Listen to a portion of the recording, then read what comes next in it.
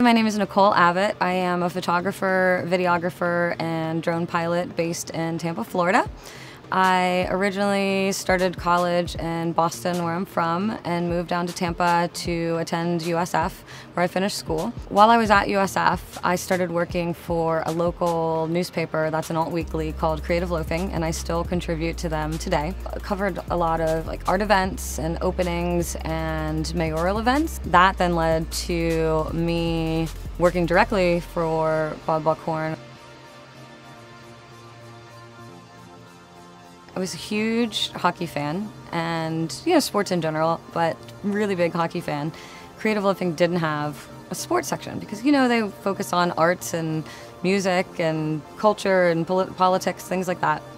So I was very persistent in asking the old editor-in-chief if I could shoot at the hockey games. And my persistence paid off.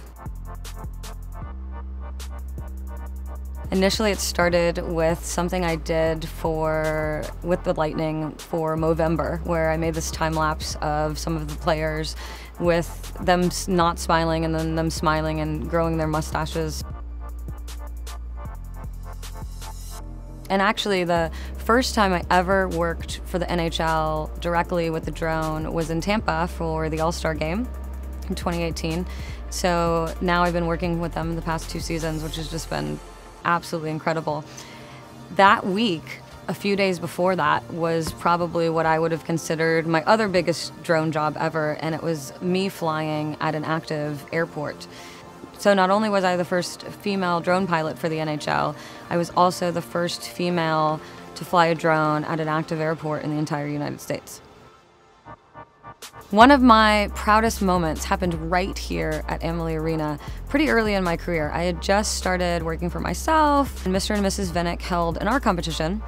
I decided I was going to enter it and ended up winning first place. Not only did I win the competition, but they purchased the photo to start their art collection with in Tampa, and it still hangs here today. So it's nice to be able to walk past it and see it hanging on the wall because it's a really good reminder of kind of where I started.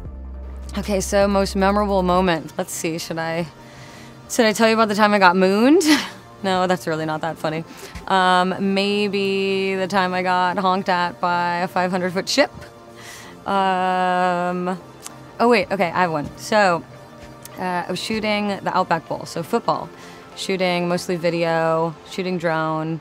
One of the first jobs I incorporated drone into, I would say. It's game day. It's a little more relaxed. We're towards the end of the game. The game goes into overtime. Wisconsin wins the game in overtime with a game-winning field goal.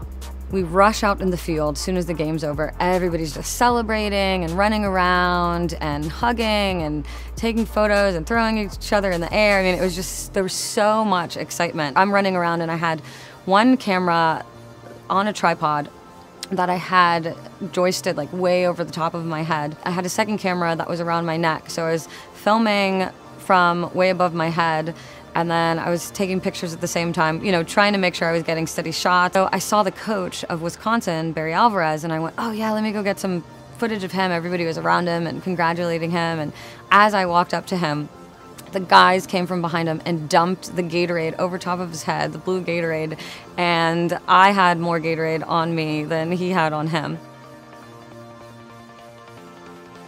Ooh, favorite places to shoot in Tampa, that's a tough one. There's so many good places. I'd say inside, my favorite place to shoot is Amalie Arena, especially during a hockey game. There's just so much action and so much energy between what's happening on the ice and the fans.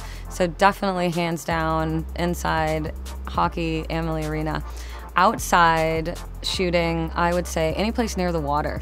I love taking pictures with the drone or video with the drone. Ooh, my new favorite place to shoot is by the Skyway Bridge.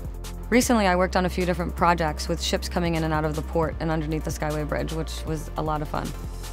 one of the things that I absolutely love about Tampa are the people that I get to work with, because, you know, they've given me a lot of opportunities, and, you know, I feel like maybe just as much as I've taught them, they've taught me even more.